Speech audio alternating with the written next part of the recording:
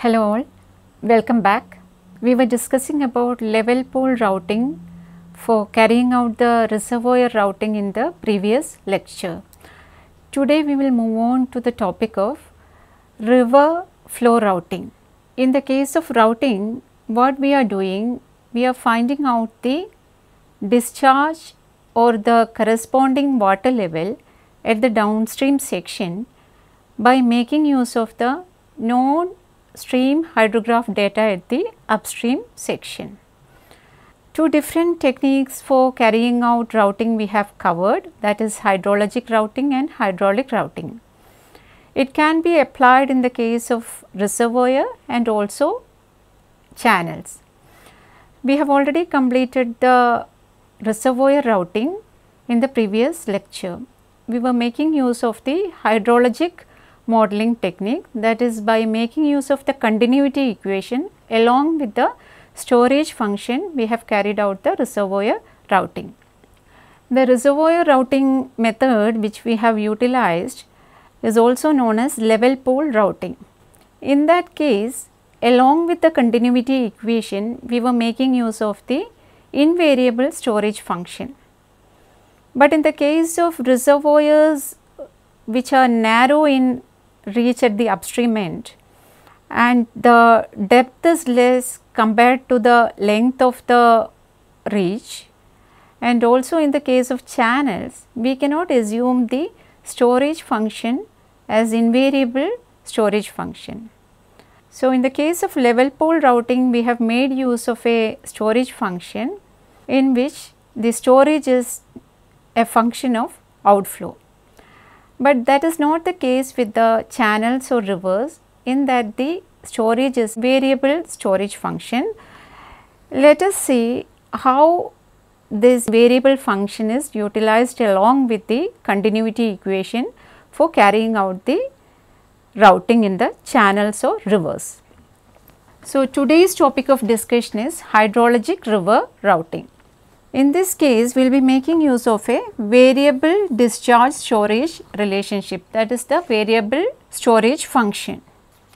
The storage in the case of channels depend on both the inflow and outflow. On the other hand, what we have seen in the case of reservoirs, the storage was a function of outflow only.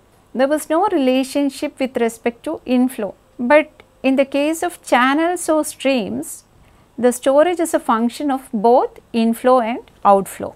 A schematic representation of channel is given over here. We are having the inflow at the upstream end and the outflow coming at the downstream end. You can imagine the river, that is we are having a river like this, and at the upstream end the stream flow represented by the inflow hydrograph, or we used to represent it by notation IT, is known to us. By making use of that, we need to find out the outflow hydrograph at the downstream end. This is the upstream end and we are having the downstream end where we need to determine the outflow hydrograph. Outflow hydrograph means the temporal variation of stream flow at the required location at the downstream section. For that, we will be considering a reach length of the river or channel for which we need to carry out the flow routing. In that river itself,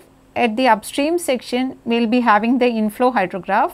Through the upstream section, the flood wave will be entering the river and it passes through the downstream section. As it passes through the river from the upstream to downstream, the changes will be taking place in the flow characteristics.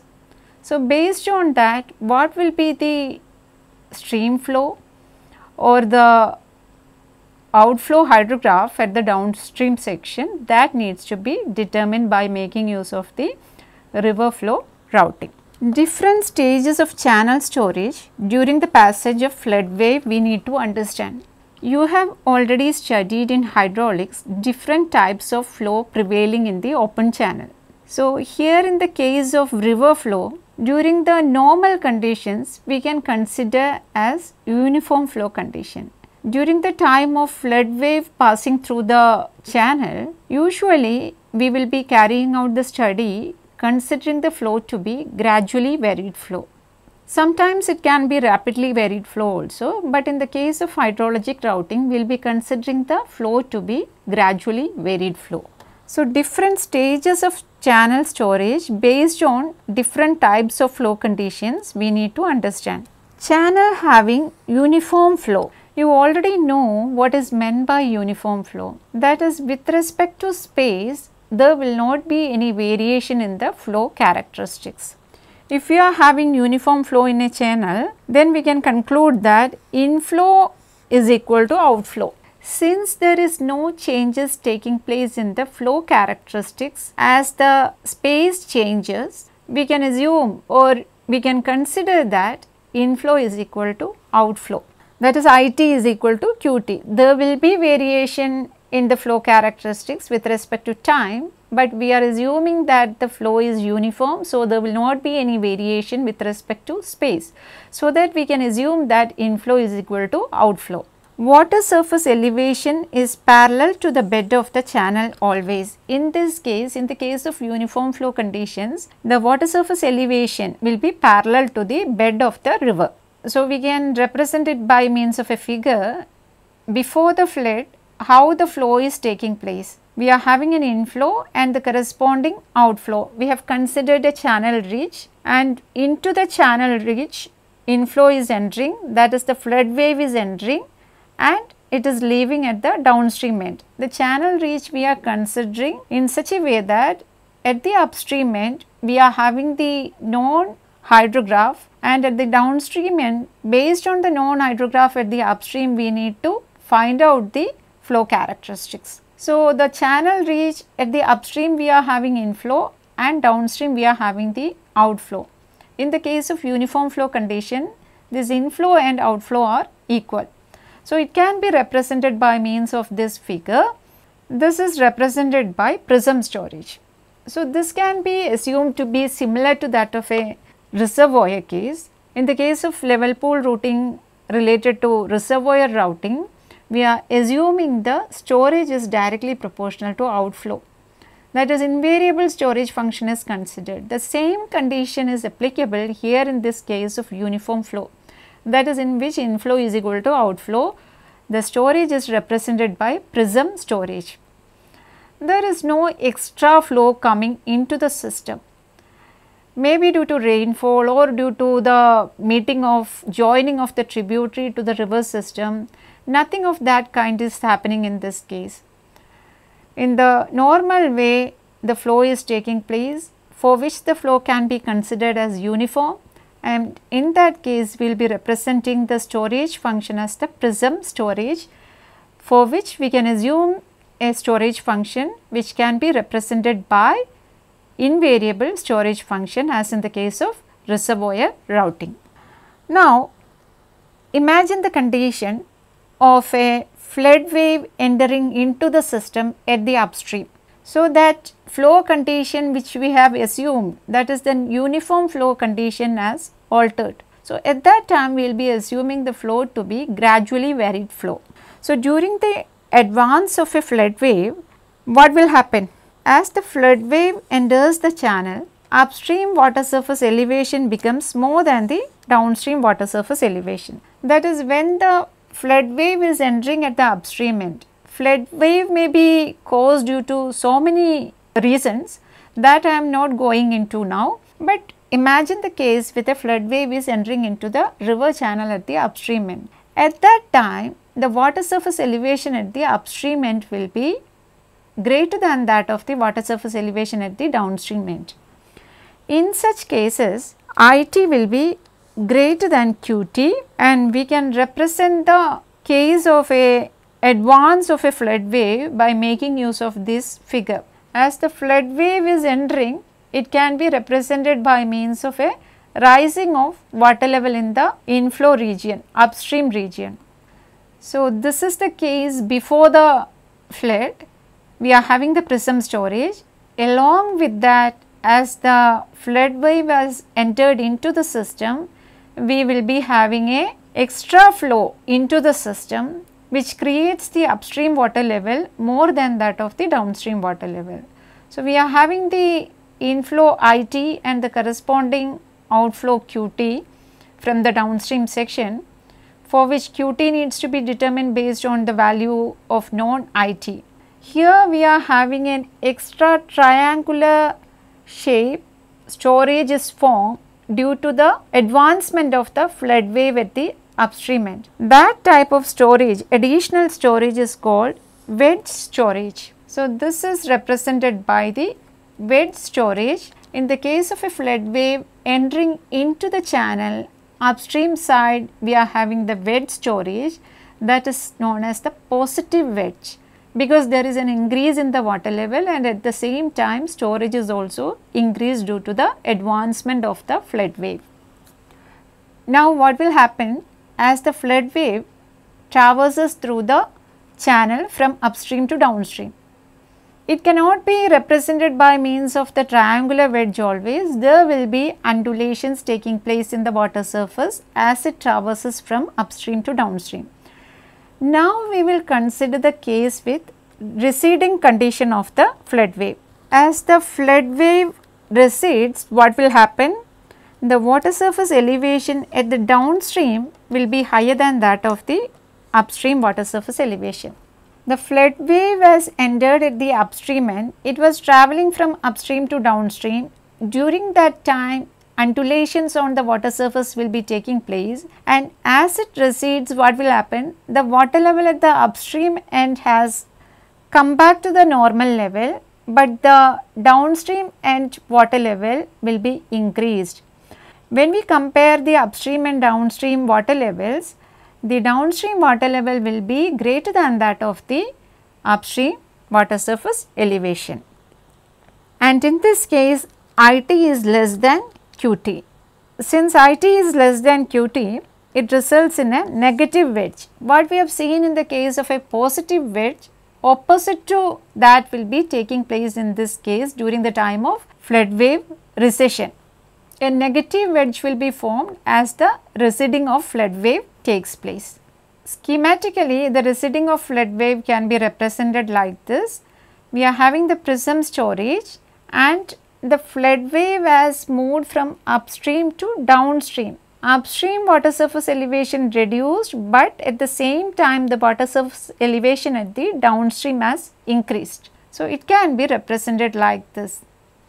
We are having the inflow and the corresponding outflow at the downstream end, and the extra wedge formation at the downstream can be represented by means of a negative wedge.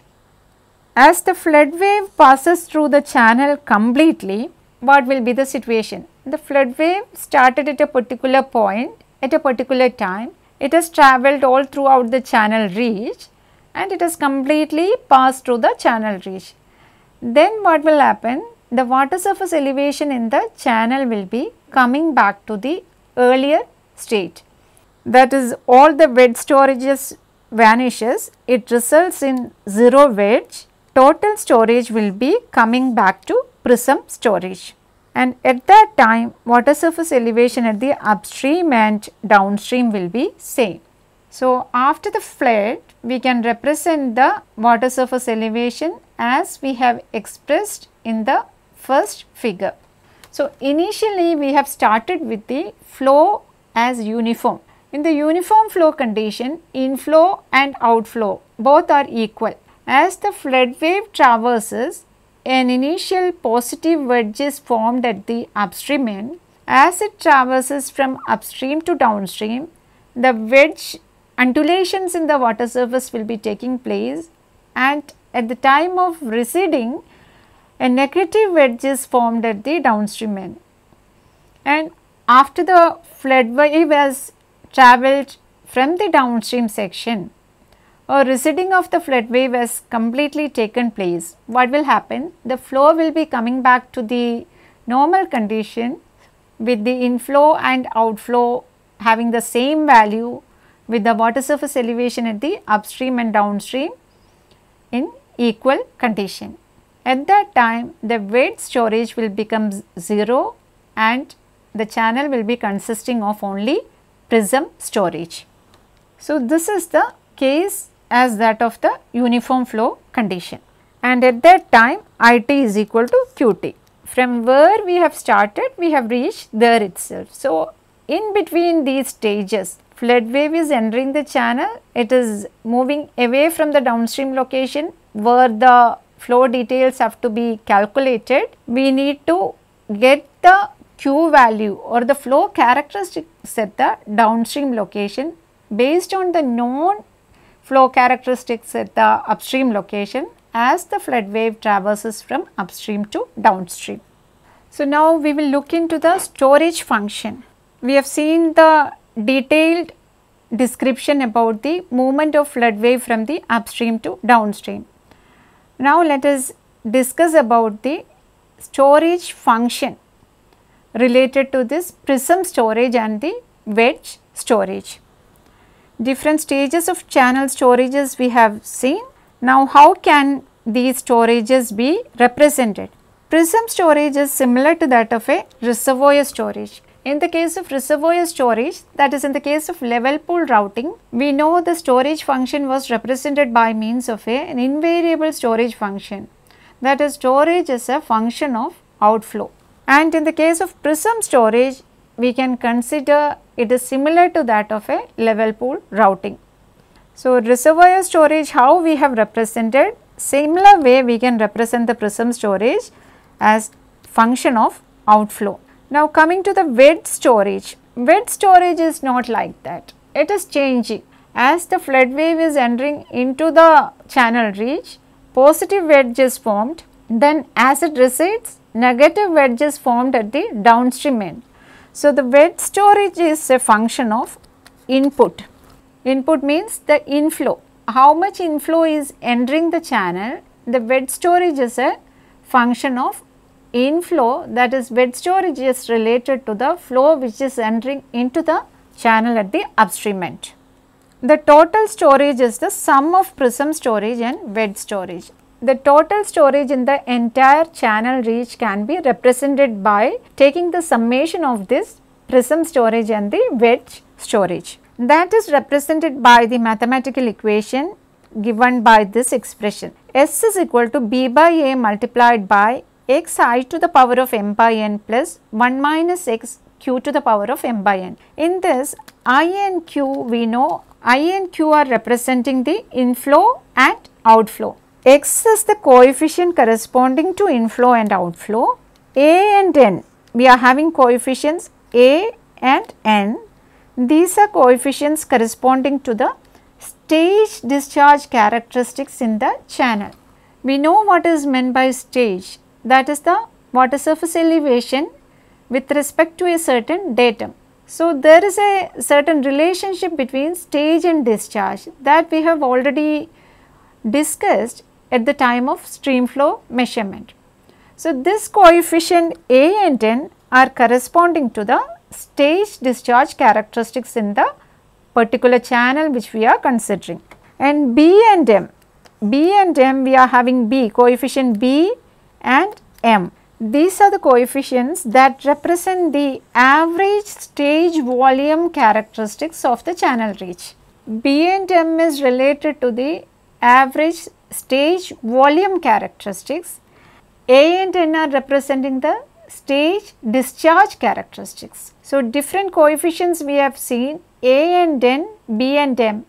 A and N is related to stage discharge characteristics, B and M are related to stage volume characteristics of the particular channel which we are considering, and the coefficient x corresponds to the inflow and outflow. So, the expression represented by this equation S is equal to, given by that particular expression, is the general form of storage function, variable storage function which is depending on the inflow and outflow, which is the function of both inflow and outflow.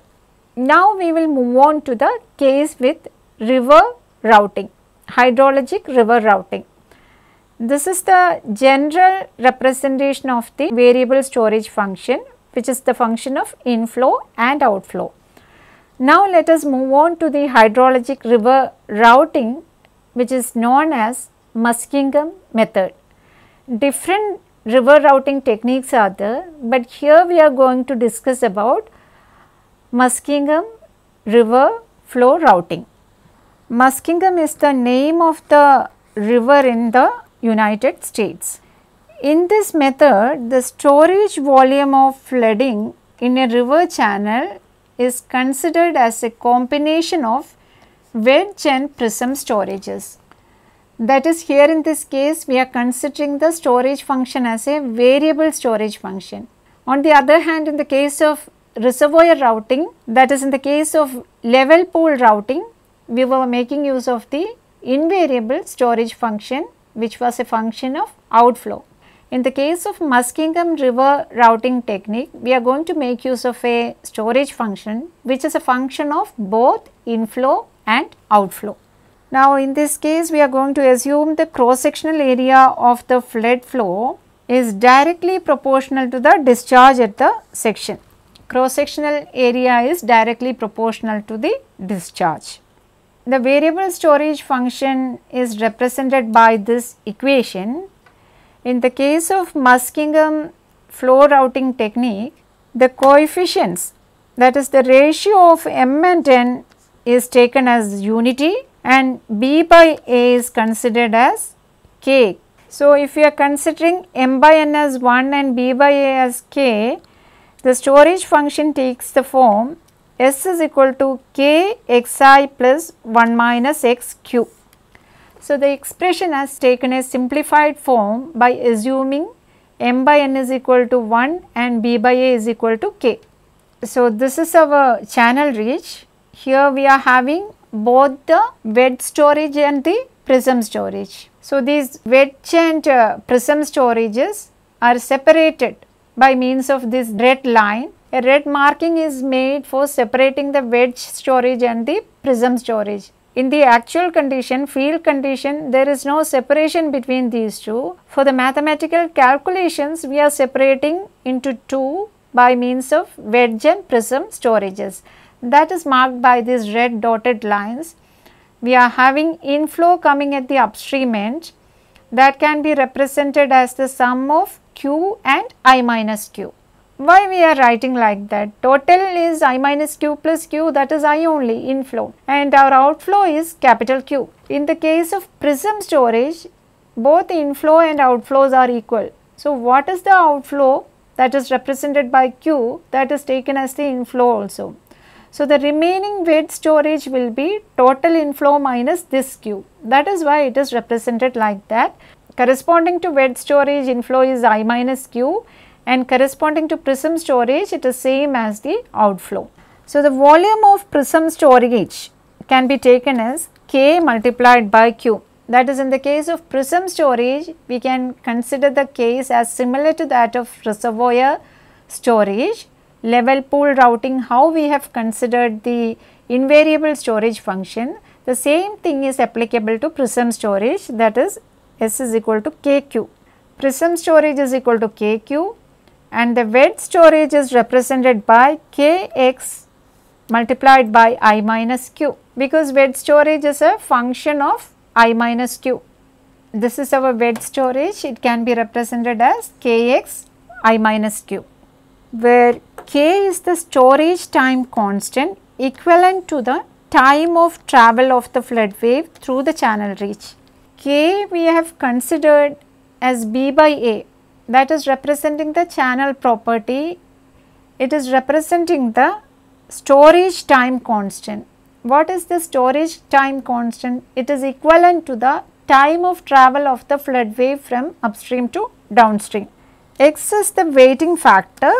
The total storage can be considered as the sum of these two components represented by the prism storage and the wedge storage. So, the total storage S can be written as kq plus kx I minus q.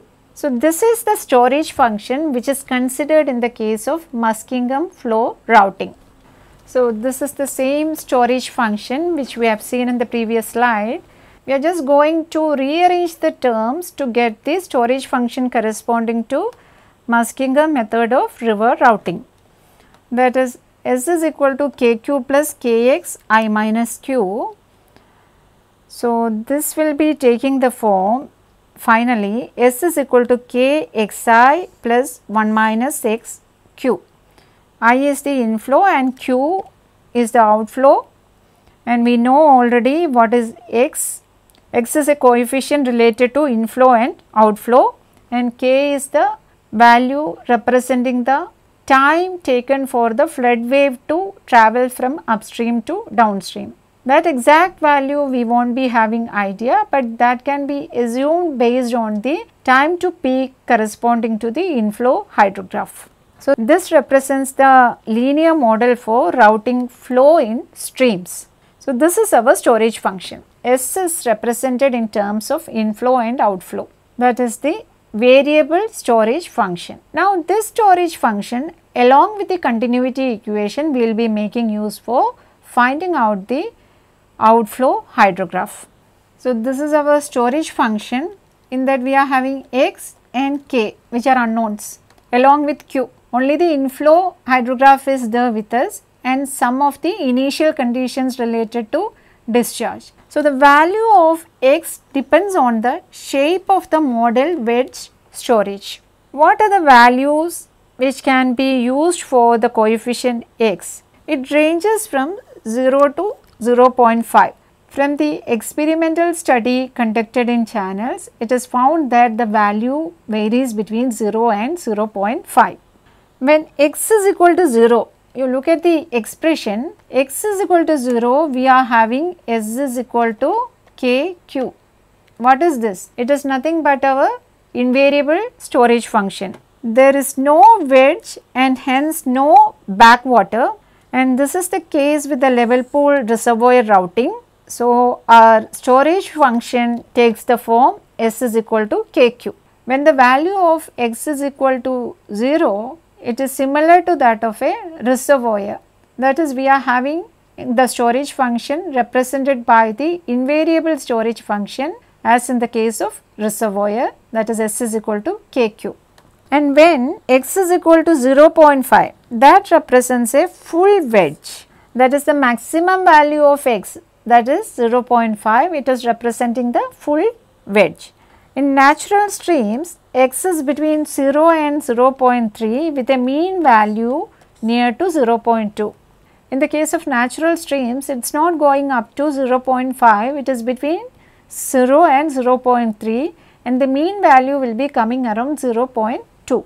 Now, what we are going to do, how to carry out the routing in the case of channel by making use of Muskingum flow routing. Here also we will be dividing the time step into n number of delta t intervals.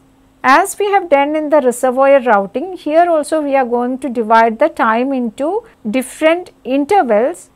Entire time is divided into different intervals, so that each interval is very small. We can assume the variation taking place in the inflow and outflow and the corresponding storage to be linear. So, the values of storage at time j is equal to 1. We are dividing the entire time step into n different time steps. At the point j, we are considering the node jth node, and that j is equal to 1, that is, we are starting from the beginning. So, when j is equal to 1, S1 is equal to k xi1 plus 1 minus x q1, and when j is equal to j plus 1, that is 2, we have considered a time interval of delta t at the beginning of delta t and at the end of the delta t. That is what we are representing here, jth node and j plus 1th node.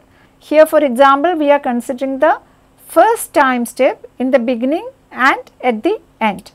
So, S1 is represented by this expression and S2 can be represented by k xi2 plus 1 minus x q2. Now, we can find out the change in storage over the time interval delta t as S2 minus S1. Just we are subtracting S1 from S2, that is what is written over here in this equation. But we know from continuity equation, the change in storage can be represented by making use of this equation. This we have seen while explaining reservoir routing.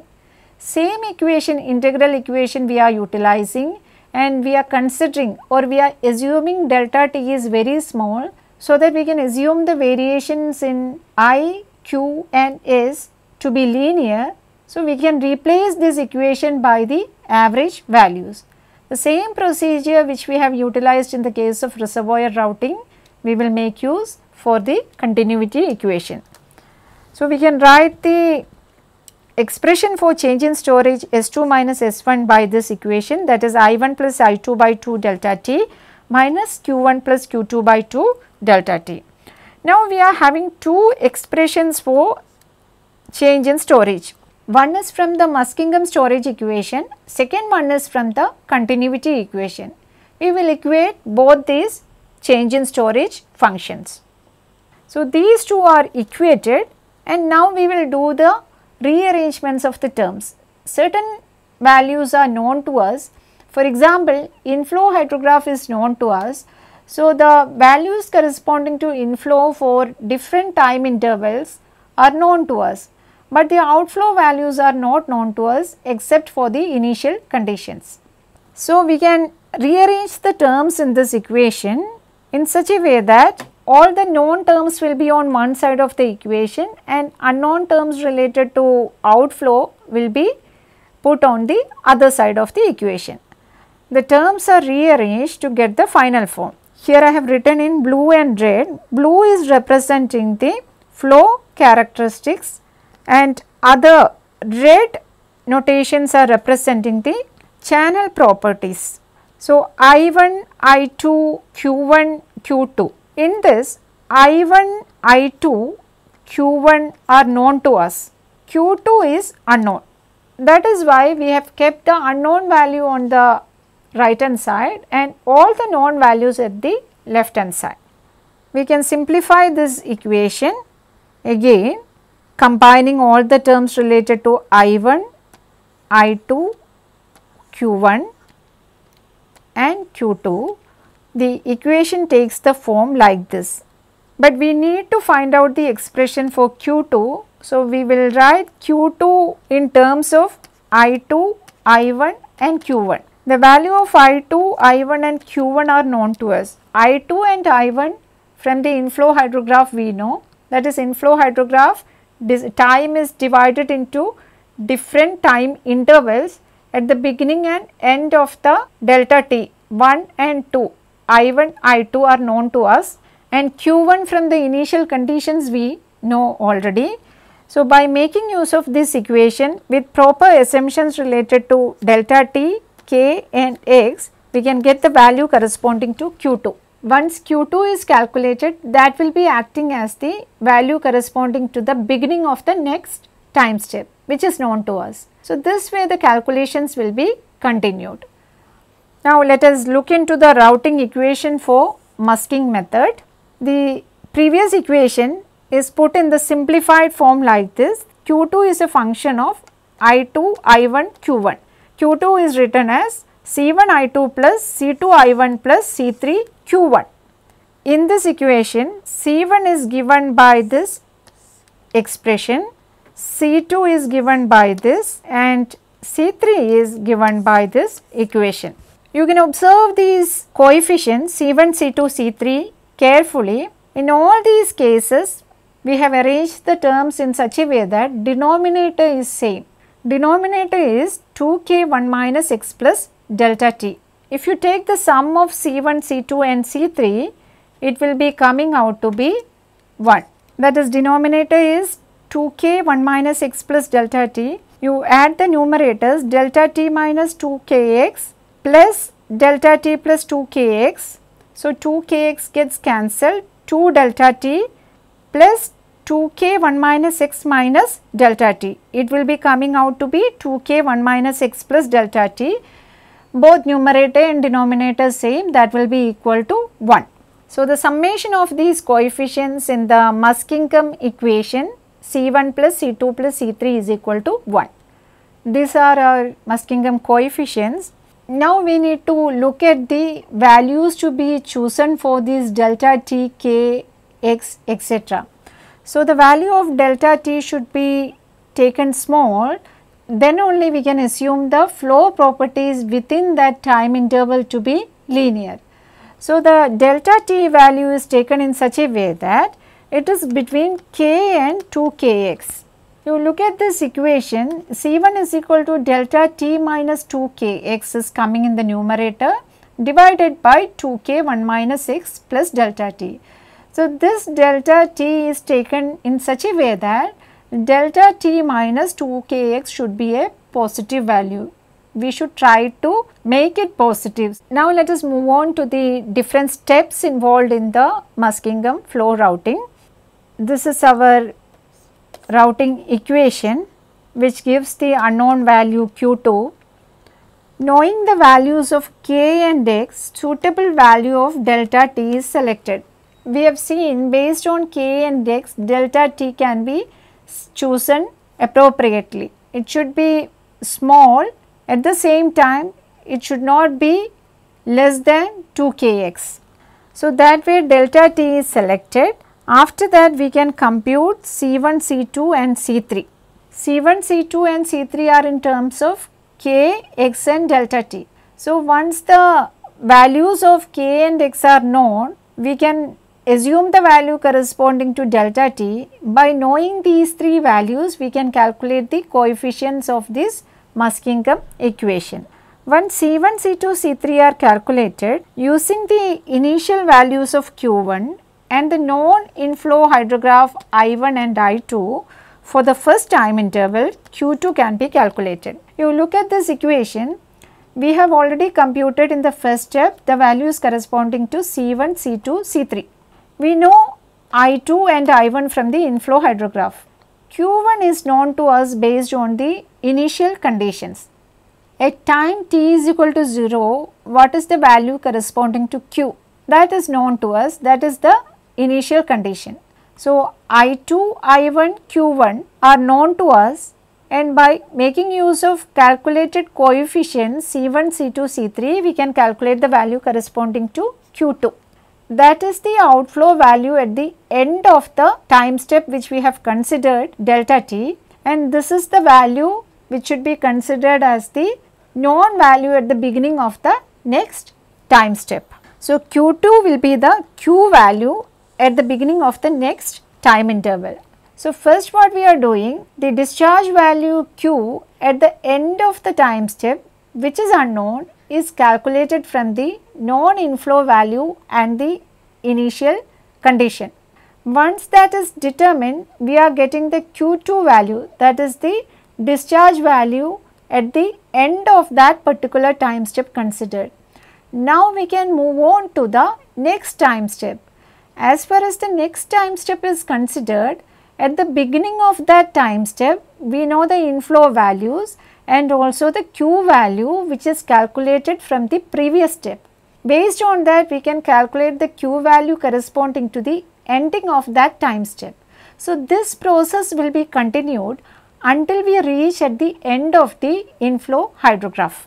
So, continue the procedure till the end of the inflow hydrograph, so that we can get the Q values corresponding to each and every time step, and we can plot the outflow hydrograph. So, the care should be taken while taking the value corresponding to delta T, because within this delta T time interval, we are assuming the flow characteristics to be linear. It may not be always correct. If the delta T increment, that the time interval is very large, the undulations which is created on the water surface due to the passage of the flood wave will be very high. So, that time the assumption which is made related to linear characteristics or linear variation of inflow and outflow characteristics will not be valid. So, we have to be very careful while considering the discretized time value. Now, coming to the coefficients K and X, how to get those values? Let us move on to that. Estimation of Muskingum parameters K and X. So, this K and X can be calculated based on the known inflow and outflow values. For certain reaches, we will be having inflow and outflow details. Based on the inflow and outflow hydrographs, we can compute the values corresponding to K and X. K and X represents the channel characteristics. Using the inflow and outflow hydrographs, we can calculate this K and X. What we will be doing, we will be making use of graphical or trial and error method for the determination of K and X. So, for determining K and X, we are going to make use of this graphical technique, or sometimes we can go for trial and error technique also, which will also give accurate results. Assume a trial value of x. We know already the range of x. It varies from 0 to 0.5, and we have found that for natural streams it varies between 0 and 0.3. So, within this range we can assume a trial value corresponding to x. So, based on the trial value for x, what we will do? We will plot the curve s versus xi plus 1 minus xq. When we plot this, it produces a graph in the form of a loop, similar to that of the loop which we have discussed in the previous lecture related to variable storage function. This is repeated for different values of x. The value of x is selected in such a way that the loop which is produced is closer to a straight line. That is, the loop closest to a single line is taken to be the correct value for the reach. When we consider x value varying between 0 and 0.5, we will get a loop corresponding to this graph. So, that graph will be plotted again and again for different x values. When the loop comes back to the straight line or very close to a straight line, that value corresponding to x will be considered as the suitable value of x for the particular channel. So, once x is decided, the slope of that particular line will be giving us the value corresponding to k. That is, once the x value is obtained, we can get the k value by taking the slope of that particular line. The slope of the straight line fitted through the loop gives the value of k. For different values of x, we will be having different loops, and as the x value changes, depending on the shape of the loop, we will be knowing how this x has to be adjusted, and this will be continuing until we will get a approximately straight line rather than a loop, or the loop can be approximated by means of a straight line. So, the slope of this straight line will be giving us the value corresponding to k. So, this is the method which is followed for the determination of k and x. Once k and x are determined for the channel, we can go ahead with the steps which are explained in the previous slides to determine the outflow hydrograph. So, this is the method of Muskingum flow routing. This technique is commonly used for carrying out the hydrologic routing of the channels. But hydrologic routing is a lumped flow routing which gives the variation with respect to time only. Spatial variation is not taken into account. So, for accurate results, we have to go for hydraulic routing. For the cases in which we need to have the spatio-temporal variation as the flood wave traverses, we need to go for hydraulic routing. This method of hydrologic routing can be utilized for carrying out the studies related to flood control, flood forecasting in a particular river reach. By knowing the upstream flow hydrograph, we can find out the downstream flow details by making use of the routing techniques. So, this is very commonly used in the case of flood forecasting. Flood control measure has to be taken for a particular river. In such cases, we need to have the stream flow details at the outlet or the downstream point where the control measures have to be taken. So, for those purposes, we can make use of these techniques of flood routing. But for getting the accurate results, or by incorporating the spatio-temporal variation as the flood wave travels from the upstream to downstream, we have to go for making use of hydraulic routing techniques. which incorporates the continuity and momentum equations. Corresponding to this topic of Muskingum routing, you can go through these references. Now we need to solve some of the numerical examples related channel routing. By that our module 5 on hydrologic analysis will be completed. So here I am winding up today's lecture. In the next lecture we will solve some of the numerical examples. Thank you.